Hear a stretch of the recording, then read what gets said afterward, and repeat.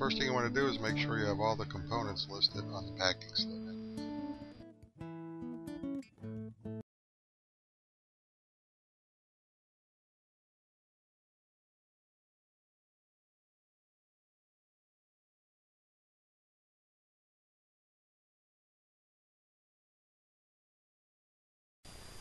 An installation booklet has been included which provides step-by-step installation instructions for installing and assembling the 2914 machine. The track should be supported by an overhead structure with pipe batten, rigid points, or ceiling brackets. If the track was shipped from ADC, it has been pre-punched for 3/8-inch holes for the spindles and idlers. If the holes are not present, you will need to drill 3/8-inch holes at their locations.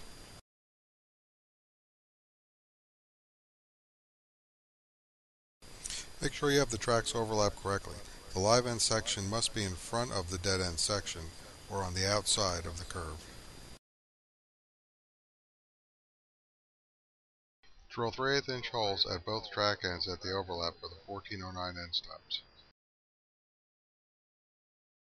Slide the dead end pulley on the end of the dead end section of track and secure it with a 1/2-inch wrench or socket.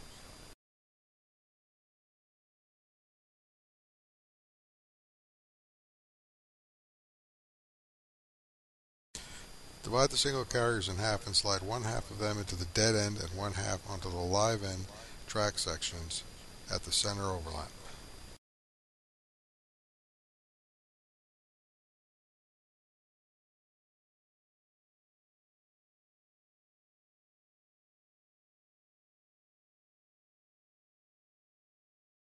Install the master carrier on the dead end half of the track only. Install the 1409 to the pre-drilled holes at the track center overlap. Secure the end stops to the track with a 1/2-inch socket.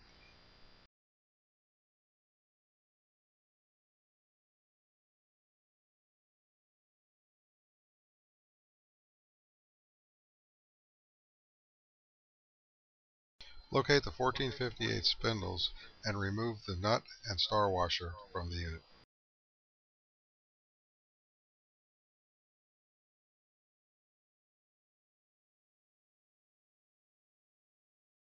Attach the 1458 spindles to the track using the pre-drilled or pre-punched 3/8-inch holes.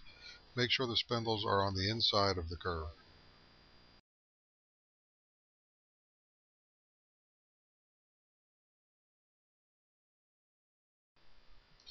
Secure the spindles with a 1/2-inch socket or wrench. Make sure you use all the spindles supplied with the system. Locate the 1459 spindles and 1460 idlers. These components will be installed on the dead end track section. Remove the nut and star washers from the 1460 and 1459 spindle and idler. Remove the bolt from the 1460 idler only.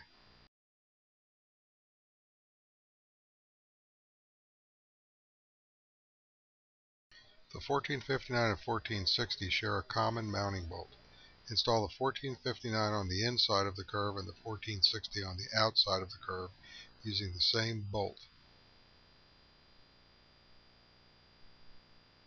Secure the components to the track using the star washer and nut provided with either of the units.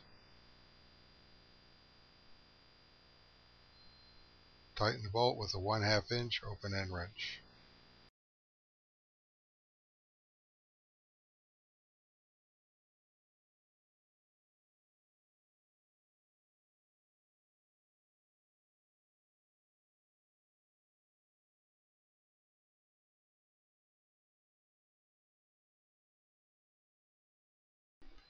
Install all of the 1459 and 1460 spindles and idlers supplied with the system.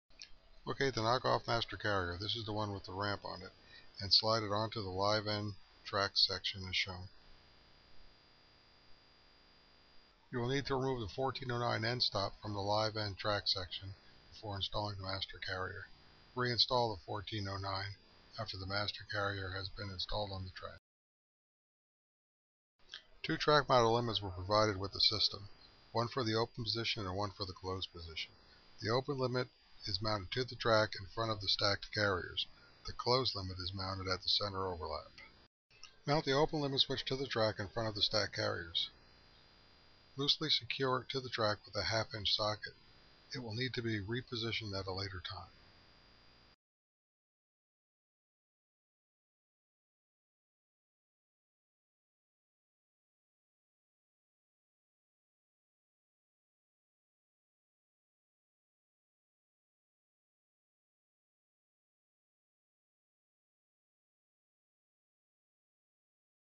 Make sure the limit rocker is positioned as shown. The knockoff master carrier must trip the switch when it passes.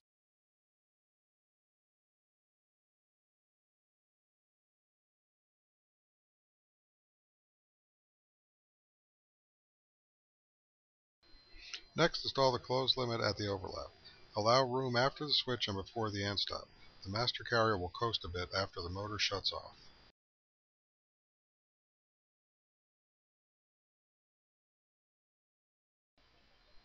Make sure the limit switch rocker arm is positioned such that the master carrier can trip the switch when it passes in both directions.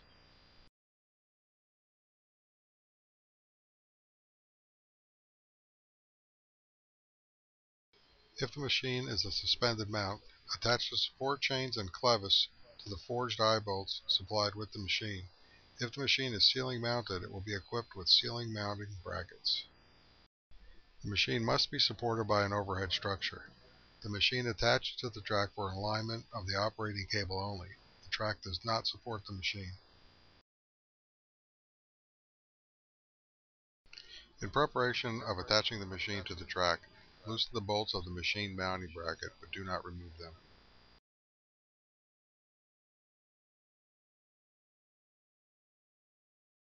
Next, lift the machine into position, sliding it onto the track. Secure it to the track by tightening the bracket mounting bolts. Attach the support chains or ceiling brackets to the overhead structural support.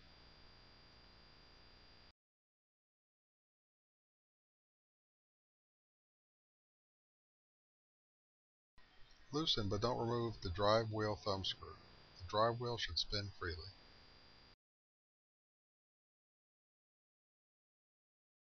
Place the coil of cable on the floor below the machine and thread one end over the idler pulley and into the back groove of the wheel as shown.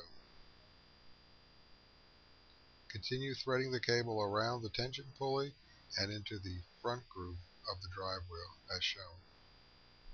Continue the cable around the drive wheel and towards the track.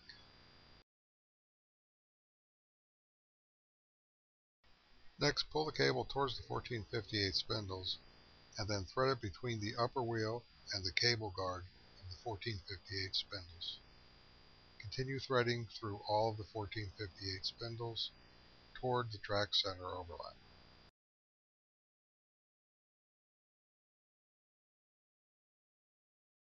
When you reach the overlap, thread the cable through the inner or dead end stop and into the closest cable clamp of the dead end master carrier. Secure the cable at the master carrier.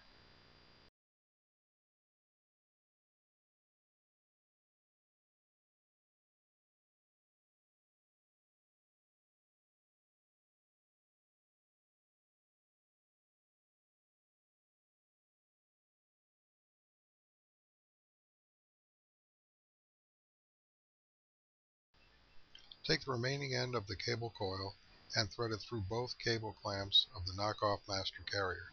Do not tighten the clamps.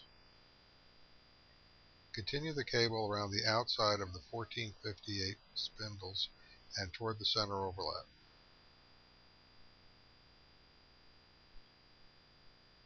When you reach the center overlap, thread the cable through the end stop of the live end track section and continue the cable to the 1460 idlers mounted to the dead end track section.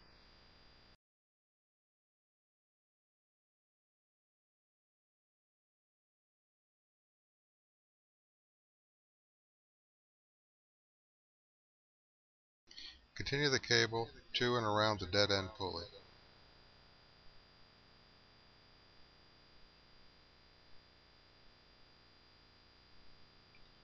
Next, continue the cable around the outside of the 1459 spindles.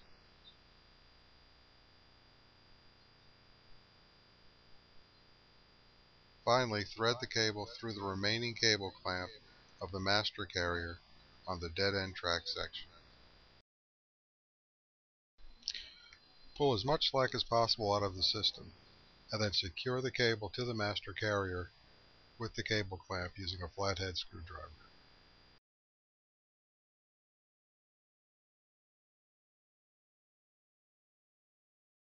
Slide the knockoff master carrier into position at the center overlap and then secure it to the operating cable using the cable clamps of the master carrier.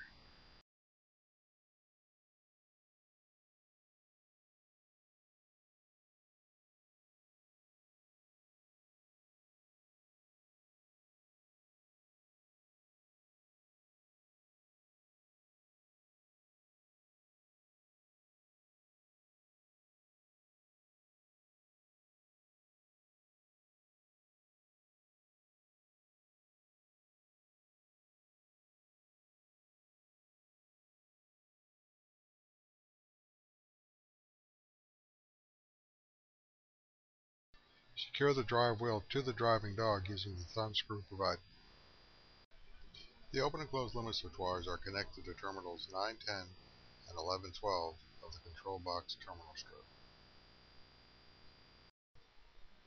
Connect the limit switch wires from the open limit switch to terminals 9 and 10 of the control box terminal strip. Also connect the ground wire from the control box ground lug to the limit switch ground lug.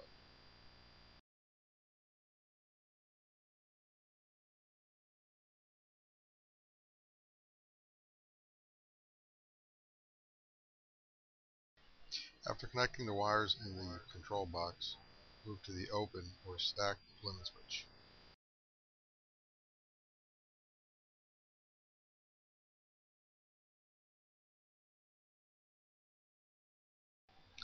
Open the limit switch by removing the two bolts holding the cover to the limit switch base.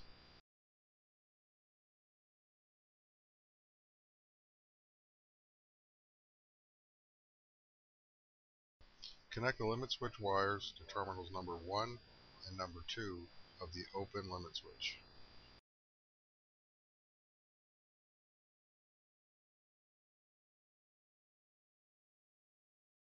Also connect the ground wire to the ground lug of the limit switch. Reassemble the limit switch, making sure that the actuator rocker arm is in the proper position.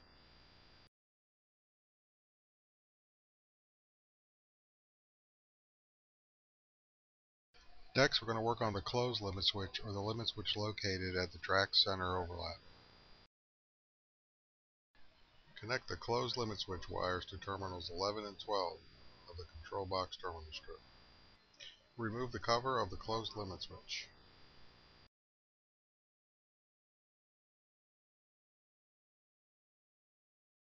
Connect the closed limit wires to terminals 3 and 4 of the limit switch. Also connect the ground wire to the ground lug. Reassemble the limit switch. Make sure the actuator rocker arm is positioned properly. Connect the power source to terminals 1 and 2 of the control box terminal strip. Be sure and connect the power source ground wire to the box's ground. The system can now be operated. When initially testing the system, keep one finger on the stop button to shut the machine off in the event limit switches fail to operate. Run the system several times and make sure the limit switches are operating correctly.